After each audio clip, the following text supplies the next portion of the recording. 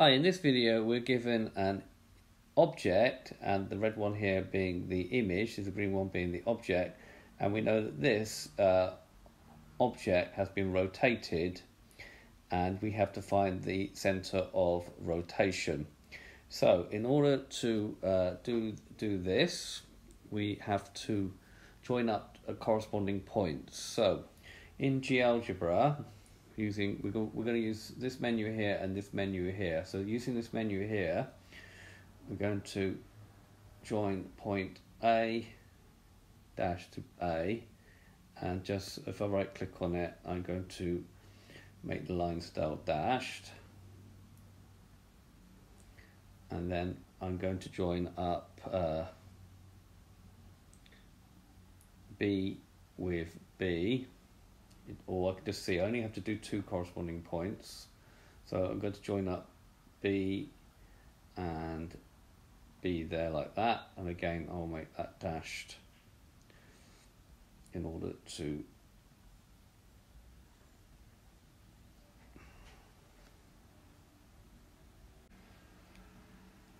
okay. So what I've done now then so far is I joined A up with A dash with A, and then B with B dash. You only have to do two of the 3 points in this case.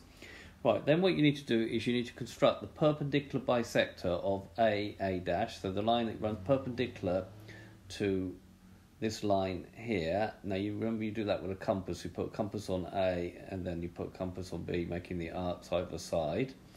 Alright, but in GeoGebra it does it for you. So if you click this one and perpendicular bisector, and all you need to do is click on the line. Okay, so I've got one line that way. So in order to a bit colour, we'll go to object properties, and I will change the colour to say to red. Okay, and then if I did the other one, the perpendicular bisector to that one there, and again if I change the colour, right clicking objects, let's have green. Okay, so where these two lines meet, okay, when you constructed them, is the center of rotation. So in this case it's -2, 5. So if I put a point there so we can see it. Okay, again if I right click on it, we don't want the label, let's right click on it, object properties, let's make it orange, and let's make the thing a bit thicker so we can see it. And if we go to basic, and in the caption we put center of rotation. Okay, so now I've got my center of rotation. Now if I wanted to find the angle that I've turned through, I probably could just see already, but if I wanted to find the actual angle, then if I go back to line segment, if I join up A to the center of rotation, and then A dash to the center of rotation, let's change the color of those lines a little bit, let's make them blue. Let's do the other one as well.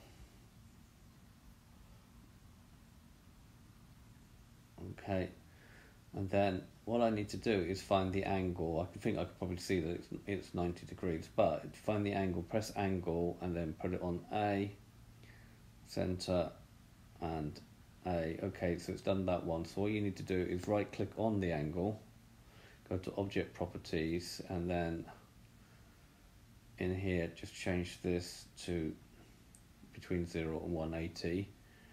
Okay, we don't need the label because we can see that it's 90 degrees.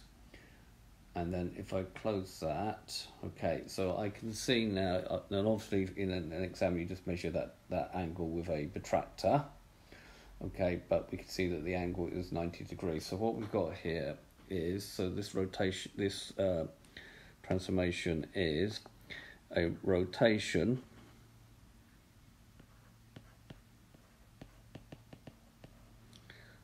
(90 degrees). It's gone clockwise about the point, and the point considering is this point here, so that's -2, comma 5, which is this point here. You can see it's that point there. Okay, so this has been a video to show you how to find the centre of rotation. Okay, the perpendicular bisectors you need to construct with a compass if you're doing it in an exam. I hope you've understood, and I thank you very much for watching.